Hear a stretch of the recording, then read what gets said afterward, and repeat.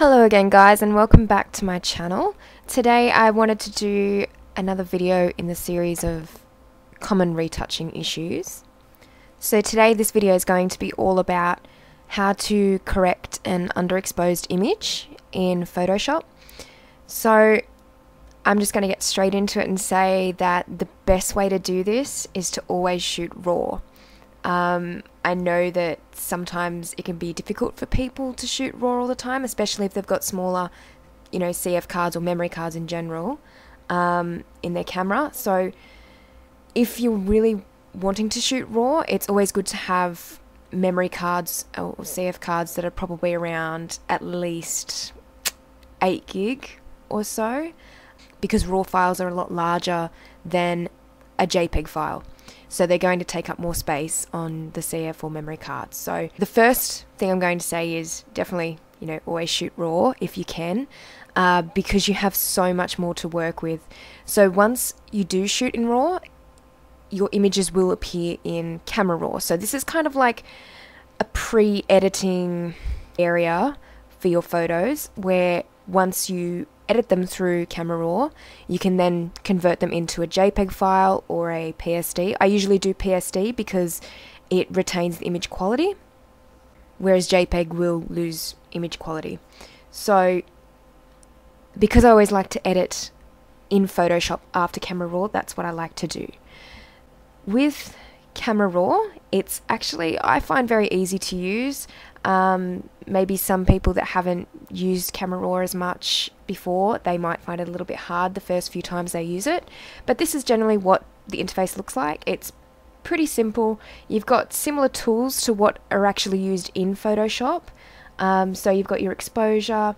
Recovery is one that I don't think is in Photoshop CS5 anyway, and it's a very good tool to use, especially for overexposed images. And I may do a video on trying to correct overexposed images, but sometimes there's not really a lot you can do with those if they are too overexposed. So anyway, this will be all about underexposed images. You've got fill light, blacks, brightness, contrast, clarity, vibrance, and saturation. And then you also have these tabs over here that you can always go through and have a look at what they do. I may have a more detailed video actually on how to edit RAW images through Camera Raw, and I think that might be easier. But for today I'm just going to explain how to quickly bring back detail into an underexposed image. The main tools I tend to use in Camera Raw are exposure, fill light, and blacks for underexposed images. So I'm just going to up the exposure here on this photo. As you can see, it's very dark, so I'll probably just lighten it to about 1.9, and then I'm going to bring the blacks down, because as you can see, it's very dark shadows. So the blacks will be mainly the shadows that are going to be lifted. So I'll do that to, yeah, probably about 2. And the fill light I might just up a little bit too, just to make it not so contrasted. Okay, so after you've done your editing in Camera Raw, you can then save the image and then open it in Photoshop. So I usually save it as a PSD like that, and then you can just click cancel once you've saved the image. So as you can see, that was really easy to bring back a lot of the detail in a RAW photograph. If this was a JPEG photo, it wouldn't be as easy. So what I'm actually going to do is show you how to do it on a JPEG image as well, and that will be within Photoshop, not Camera Raw, because it's not a RAW file. Okay, so I've just opened up the JPEG image in Photoshop, the same photo, and I'm going to show you guys how to try and edit underexposed JPEGs in Photoshop, because it is a lot harder to get detail back into the image. Having said that, I generally like to shoot a little bit more underexposed. So I do it on purpose actually, because it's always better to have a really underexposed image than a really overexposed image.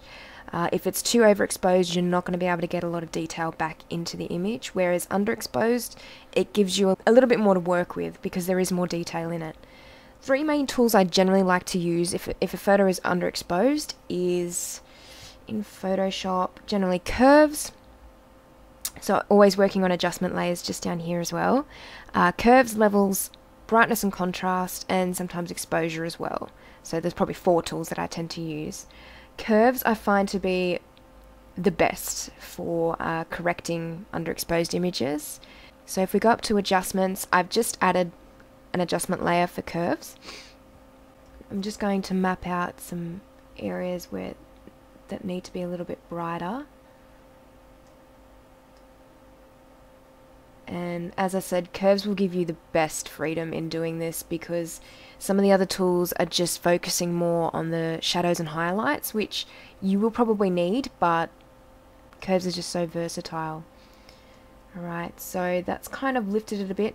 The hardest parts to lighten up will be these really dark blacks. So as you saw in Camera Raw, that was totally easy to edit.